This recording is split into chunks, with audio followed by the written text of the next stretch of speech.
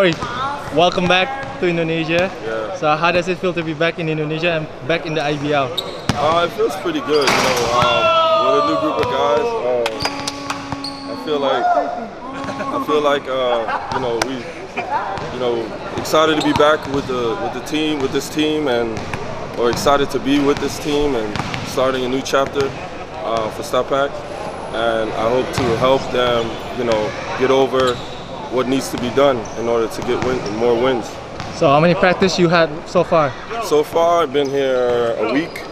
I've been practicing every day, so I'm adjusting to the system of the team, and so far so good. So how you fit in with their system? It's been a mutual thing.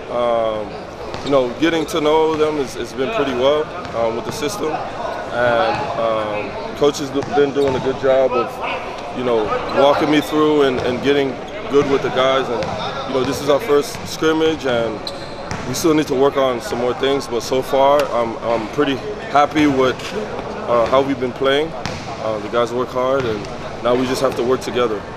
What is the biggest challenge being signed in the middle of the season? Oh yeah,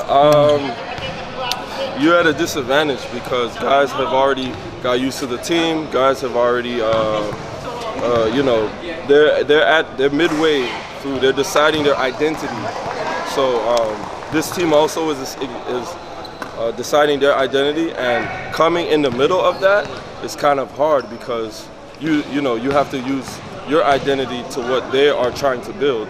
So you have to kind of take a step back from what you're doing and adjust to the team, as well as adjust to your style of play. So it is difficult. It is quite difficult, but I think, from my experience, I do pretty well with that. So I don't think it'll be a problem too much. So, have you been following the first 4 series? Not so much. I have not necessarily watched a lot of the games, but I've been keeping up with the scores and the standings. I see that this year is quite similar from last year, with teams being undefeated, teams not starting well, because last year we didn't start so well, and then over time we got better. So around this time, teams start to figure out who they are, and whether they're consistent, they stay good, or they fall off. It's really that's going to be between now and the playoffs. So this team has to stay focused on what they want the identity to be. Can you talk about playing alongside Dominic Williams? Yeah, Dom is, he's a fast player, so I definitely got to be in great shape playing with him.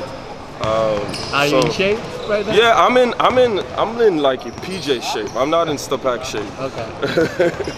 So yeah, I definitely need I see how he plays, and yeah, he's pretty fast. So I gotta, he's been on my ass to being able to run with him. But I'm like, come on, man, you're like a foot shorter. But as you know that Buta is still undefeated right now. Yeah. What do you think you guys need to do to defeat Buta? I haven't really watched them play, so I don't really know what they've been doing. But right now my main focus is not necessarily the other teams, but even playing against Hang Tuah, it's more focused on Stapac. What we are doing, what we want to be, and focusing more on us right now. For me, I know what I could do, I know what I bring to the team. So what I bring to the team, will it work? Do the players, can we work together? That's more of my focus.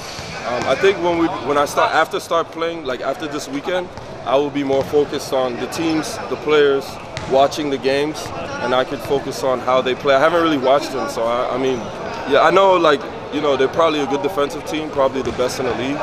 So we definitely gotta match their defense. All right, thank you, Corey.